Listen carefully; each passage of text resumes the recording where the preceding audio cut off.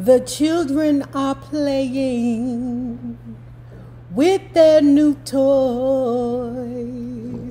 Ooh, I'm trying to hit a song. You over there sucking on your foot. Leave that fucking foot alone!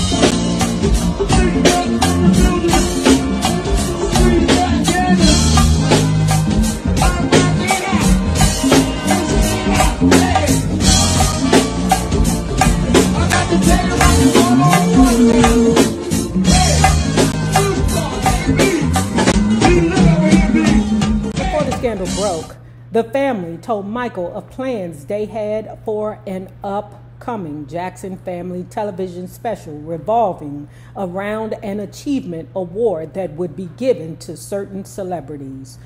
Okay, we remember this from reading Peggy's book. Peggy, what's her name? Margaret Maldonado, Jermaine Jackson's baby mammy. Not Randy's baby mammy, but the other one. Not Hazel either, but the other one. Again, it was Jermaine's concept. Michael was clear. He wanted no misunderstandings about it. He wanted just limited participation in the special. The best they could expect of him was that he might give out an award and sit in the audience. In a manner so typical of Jackson family business, there was a great deal of back and forth about Michael's participation. And at one point, he wanted to back out altogether. Now, with the family coming forth with their support at this difficult time in his life, he felt as if he was being backed into a corner where the program was concerned. How could he disappoint them after they'd been so publicly loyal? Lisa Marie Presley, daughter of rock and roll trailblazer Elvis Presley, had known Michael Jackson since 1974. The two met in Las Vegas during one of the Jackson family's engagements at the MGM Grand. Lisa was 6. Michael was 16. Elvis brought her to see the show because she was a big fan of the group. I also liked him, Lisa Marie, who prefers to be called Lisa, recalled.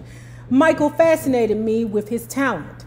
I loved watching him dance. He wanted to know me better, but I always thought he was sort of freakish. I didn't really want to know him any better than I already did. Born on February 1st, 1968, to Elvis and Priscilla Presley, Lisa Marie was destined for controversy just by virtue of her illustrious lineage. She had a privileged childhood. Her father lavished her with gifts. In February of 1993, Lisa and Michael were brought together again at a private dinner in the Los Angeles home of artist Brett Livingston Stone, a mutual friend. At this time, Lisa had recorded 4 songs produced by her husband. She felt she had a lot to say about her unusual life as daughter of an icon, and was looking for a way to say it through her lyrics and music. I had a voice, she once told me in retrospect, but I didn't have the experience. Things always got too wild when people found out that Elvis's daughter wanted to sing. It became a matter of deals and money, money, money. I lost my fire for it. I was scared, I guess, so I pulled back. She had no confidence in herself as a vocalist, said Brett Livingston Stone. She was afraid of being compared to Elvis, afraid of rejection.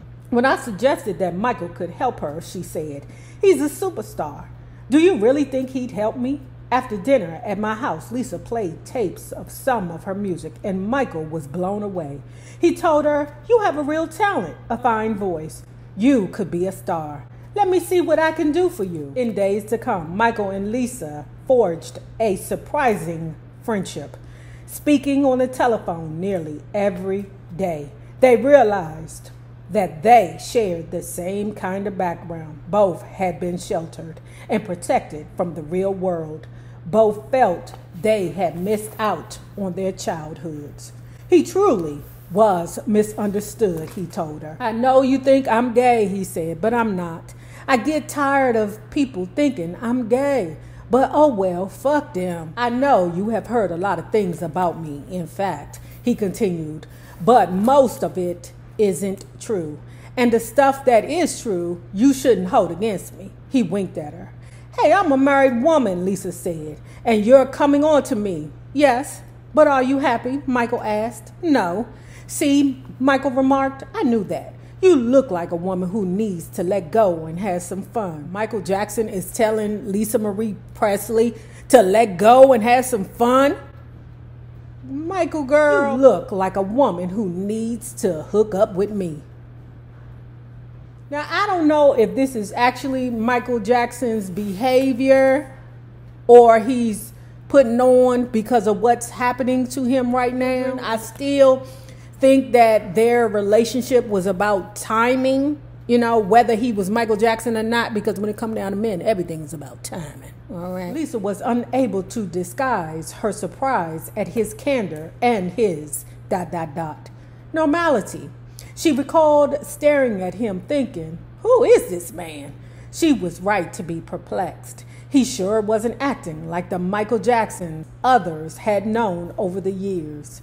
It was as if he had taken macho lessons from Joseph. Lisa recalled, I thought to myself, wow, this guy is a real guy. He swears. He's funny. I told him, dude, if people knew who the hell you really are, they would be so surprised. Or he just took macho lessons from Joseph. But let me tell you one thing that I did notice.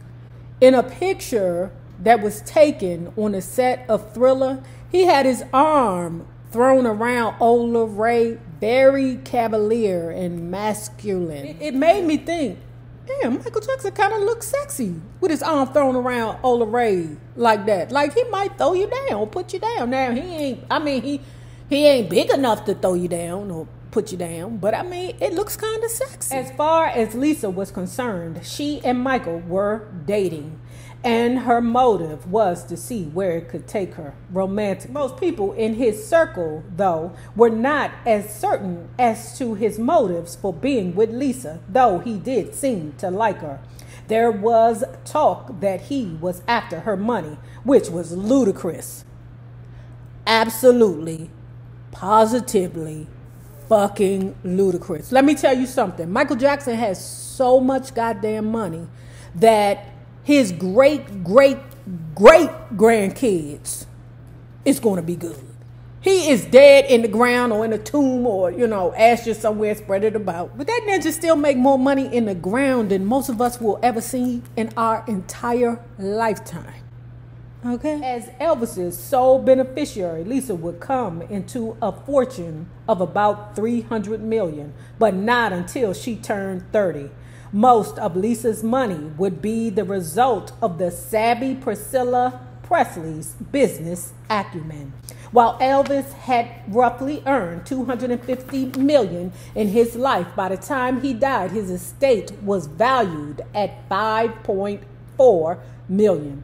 It was his ex-wife Priscilla who turned Elvis's failing Presley Enterprises around to make a profit, turning Elvis's 14-acre estate, Graceland, purchased by him in 1957 into a tourist attraction in 1982, was one stroke of genius on her part. It brought in $20 million a year. Throughout 1993, during the time Michael seemed obsessed with Geordie Chandler, he was dating Lisa intermittently. When the molestation allegations surfaced in his life, however, Michael's relationship with Lisa became a more urgent matter to him. Ironically, if not for Geordie's accusations and the ensuing scandal, he and Lisa may never have become anything more than just friends. Agreed. It's always about timing with men. I don't care what kind of man you are. It's always about timing. Women, we can always be ready to love and nurture. Not me. I'm not always ready. Lord knows I'm not always ready. Men, if you catch them at the right time, honey.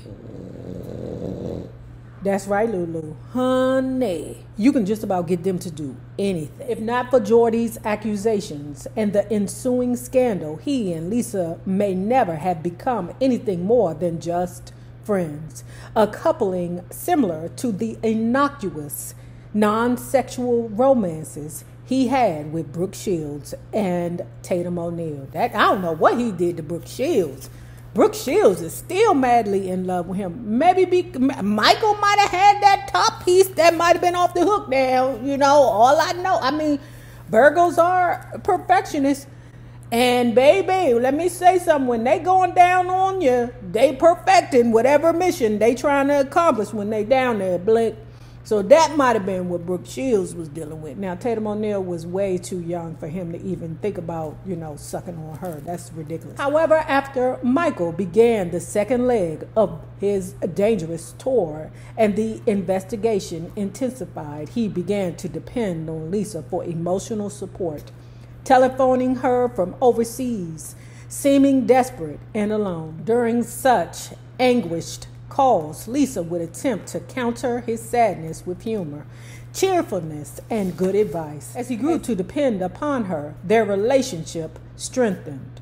I was in on the beginning of the molestation stuff, and I was getting the phone calls, and he was telling me that it was extortion, she recalled. I believed him at the time. I was convinced. He was freaking out. I believed that he didn't do anything wrong and that he was being wrongly accused. And yes, I started falling for him. I wanted to save him. I felt that I could do it. See what I'm saying? In the midst of all the turmoil, there was some good news for Michael Jackson when he heard that Elizabeth Taylor and her husband, Larry Fortensky, would be joining him in Singapore, his next tour stop, to lend their emotional support and celebrate his 35th birthday with him. Many people have wondered about Michael's relationship with Elizabeth, thinking it an unlikely friendship. Not me. As soon as I found out that she was a Pisces, and then one of y'all in the comments said that Michael is a Virgo sun, Pisces moon and rising, I said, oh yeah. To me, the best compatibility for a Virgo would be a Cancer or a Pisces.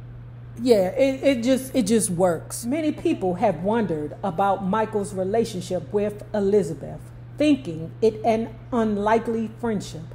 However, they actually have a great deal in common, and much more than just having been child stars. Like Elizabeth, Michael has known loneliness. He has lived in fear of not being able to fully love and of not having love returned. Michael once explained to me that he and Elizabeth first met in the early 1980s. You know who are very similar to me? Aretha Franklin and Elizabeth Taylor have very similar love interactions. Like they're always chasing love, but that shit don't be working. Out of the blue, he had sent her a dozen tickets to one of his Los Angeles concerts at Dodger Stadium. I didn't know it, but it was her birthday, February 27th, Michael recalled. I thought I was giving her great seats because they were in the VIP box. But when Elizabeth got there, she became very angry because the seats were so far away from the stage, and she left upset. The whole time I was performing, I was thinking, oh my God, Elizabeth Taylor is watching me. Elizabeth Taylor is watching me. But she wasn't even there. When I got off stage, they told me she had gone home, mad.